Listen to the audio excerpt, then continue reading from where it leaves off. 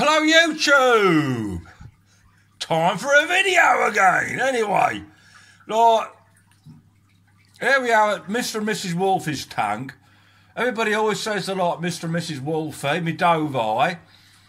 I'm sat a bit too close because I can't get too far back, and this is in my little skinny hallway, and I've got my back up against the wall. Anyway, today I think I'm going to talk about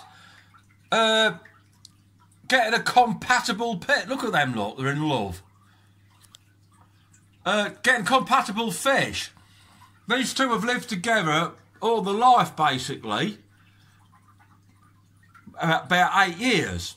Anyway, how do you get these aggressive fish to live together and not kill one another? Look at them, look. So these have been together for 8 years. She's got that little pot to go in. But I paired these off many years ago. And you know, all that time I've kept them, I've only had to put a divider in once. So we'll discuss how to pair aggressive cichlids. They're probably just like people. You can't just put a boy and a girl, a male and a female, together and think they're going to get on. They bloody fight like cats and dogs. And the fish are just exactly the same. But to get a breeding pair, the best, my method is don't interfere. Let nature do the work. Anyway, I don't think he likes me sat here. I'm going to sit at the end of the tank and put some food in. Right, I've moved the other end of the tank now. Anyway, everybody see Mr. and Mrs. Wolfie time and time again. They get on together mostly. And they have fry on a regular basis. There's some fry. Look, when I say they're fry, they're the sort of they're the size is when you go to your local fish store or whatever or order fish online. They're normally the size you get them. Anyway, let's chuck a bit of grub in. I can't. I'm doing it one-handed again. There we go. We've got some. That's muscle meat. Anyway, I'm getting distracted. What am I talking about? Yeah, like pairing these fish up. You can't just put a male and a female together in a tank and expect them to get on. You have to pair them off. In my opinion, the best way to do it is do it naturally. Let them sort it out for themselves. So we'll show you some examples and show the projects what I got going on. And go forward. Let's get on it. Right, I'm at my umbi tank. This is an excellent example of growing 6 to 8 juveniles on in a tank and letting them pair up naturally. So we've got, this is a Woad Warrior, male umbi. He's about 10, 11 inches. And this is my blonde female. These were paired up by myself. And at the moment, as we speak, there's wigglers hatching, and they're moving them. So, like, I hope you can capture that on there. There's all that piece of pipe is covered in spawn, and they're all hatching out at this moment we speak, and they're moving them along into this little pit what they've dug. Right, I'm going to try to get this in focus. There, that's the best focus I can get. So I hope you can. I can see them wiggling. I hope you lot can. There she comes. Spit some more out. And what I have noticed today. Come on, Woad Warrior. He actually does it. I thought his job was just to keep guard and be aggressive and chase intruders off. But he actually. I've seen him pick some fry up. Not as many as the female. He's actually digging. He's digging some gravel. Anyways, like to get a comp, I still have all the pipes and pots in here for the female, in case it goes tits up sort of thing. But you know, there she goes. Look, collecting the fry. So at the moment, these are getting on really, really well. But you always have to have a divider on hand in case it really goes tits up. He's digging. Can you see that? He's spitting all the gravel out. He's preparing another pit up here to put the fry, I'd imagine. Anyway, I'm waffling on again. Let's get a move on and show you some tanks where I'm growing juveniles on to get compatible pairs for the future. So this is another good example of a compatible pair. Like, look at them now. Like, inexperienced fish keeper might think, well, they're fighting. Well, the fish do fight like that, but this is like a spawning activity. She's gone lovely and black, and they're basically showing off to each other.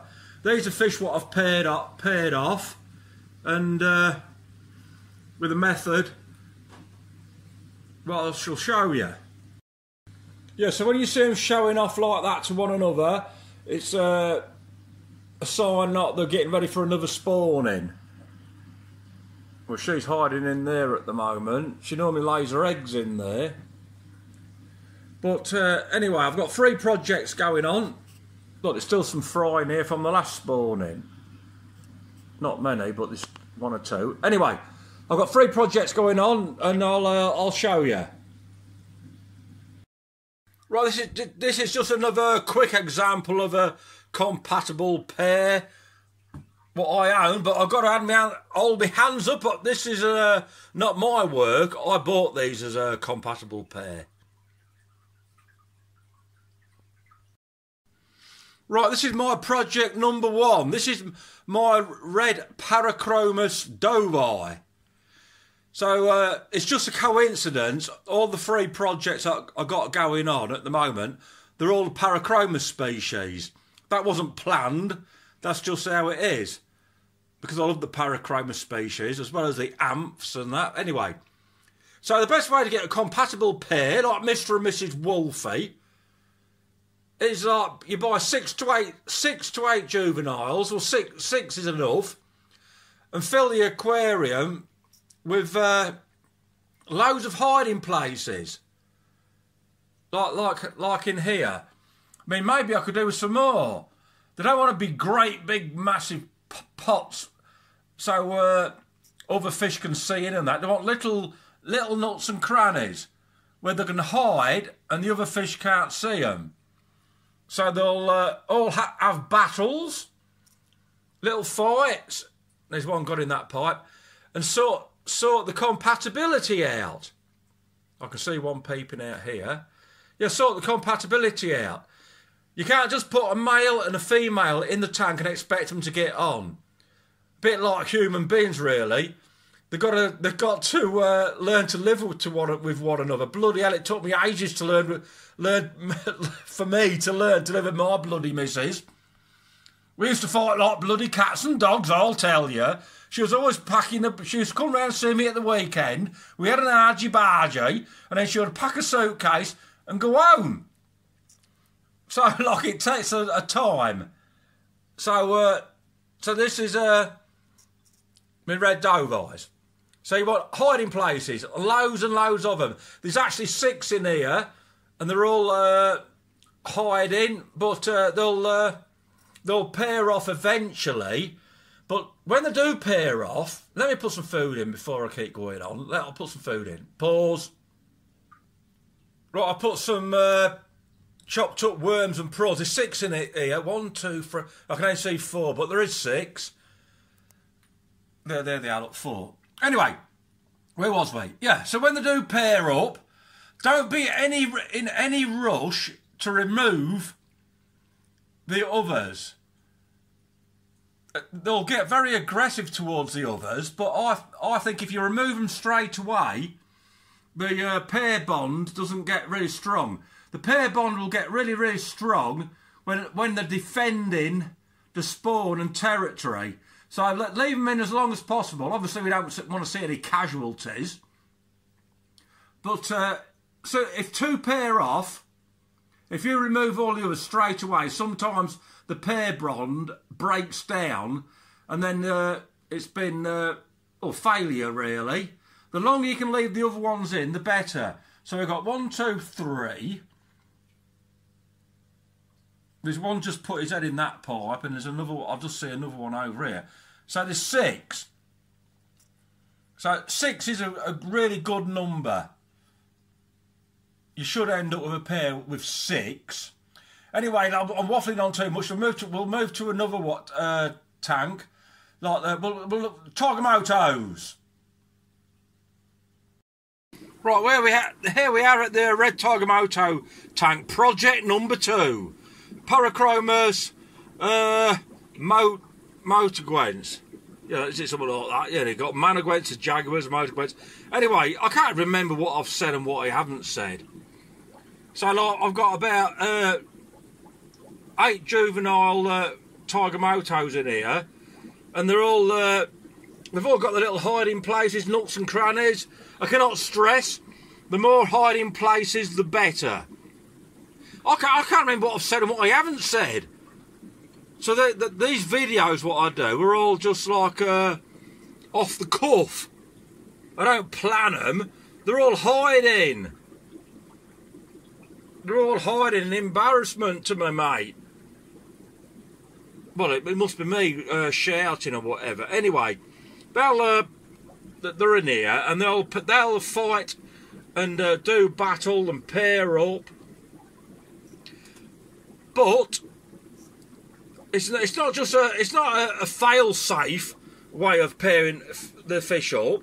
They'll pair up and spawn without a shadow. There's some coming out now. They'll pair up and spawn without a shadow of a doubt. But you've always got to have a backup plan, and you've always got to have a divider on hand. These spawning attempts can go wrong at any one time. Any one time. So you need a divider. Anyway, I'm trying to rush this one there because there's nothing looking at this tank. Let's move on to another tank. Well, this isn't project number 3. This is my other pair of Haitiensis. Well, this aquarium is full of rocks and that, but I've took, well, it was a double amount of rocks. The Haitiensis what I showed you earlier, these were paired off in this tank, and I removed them, and then these two are paired off. So like all the hiding places, you need the hiding places, but like I said, look at them, they're doing the same, the ones that I showed you earlier. People think they're fighting, but she's gone jet black, and he's looking lovely and white. So I bet they're ready for a spawning as well. Anyway, let's move on and show you the project number 3.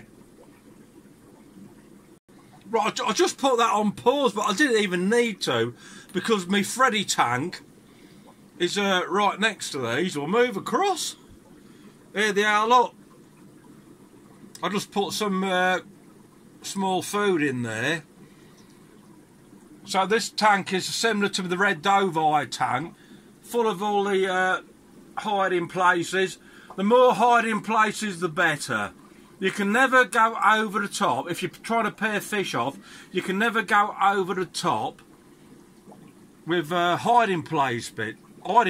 But what I do want to say is, well, I hope I'm not coming across as like a Mr. Know-It-All sort of thing, because I don't.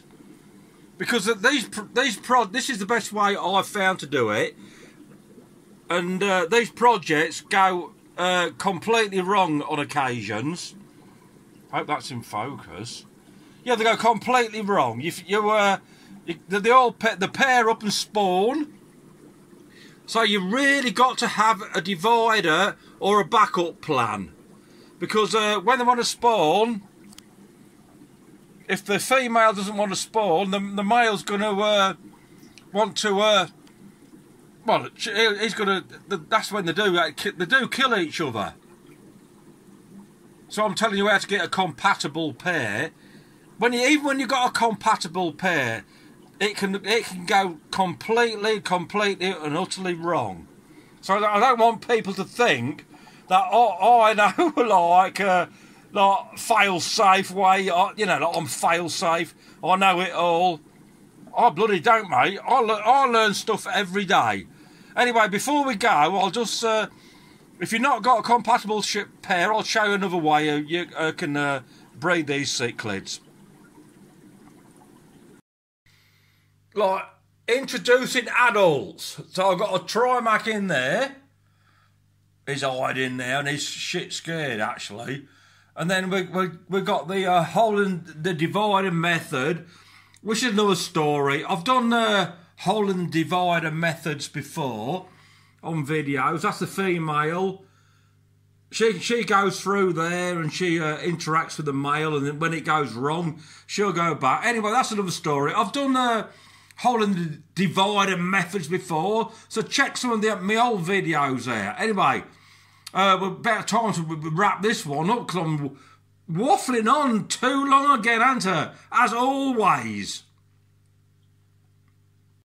Right, time to wrap the video up now, like. I'm in front of me Chancho and convicts. So the moral of the story is, let them pair up naturally by themselves. And the main thing is, always have a backup plan. You've got to always have a backup plan because they're going to, it's going to go tits up. I don't want people to think, like, I know it all and never have a problem. I'll tell you what, mate, I bet I've had more problems than all of you put together. So there's the big old Chancho. People have said, is he the father of them? And the people that don't eat fish, I'll say, no, he's a convict on steroids. Anyway, yeah, you're waffling on again too much, Woods. So, like, yeah, you know what? Just always be careful. Always keep an eye on them. If you've got a compatible pair, you've still got to keep a close eye on them. So, like, I'm waffling on too much. I bet this video has gone on miles too much. So, like, happy fish keeping to you all. Thank you to all my subscribers. Until next time, happy fish keeping. Ta-ra!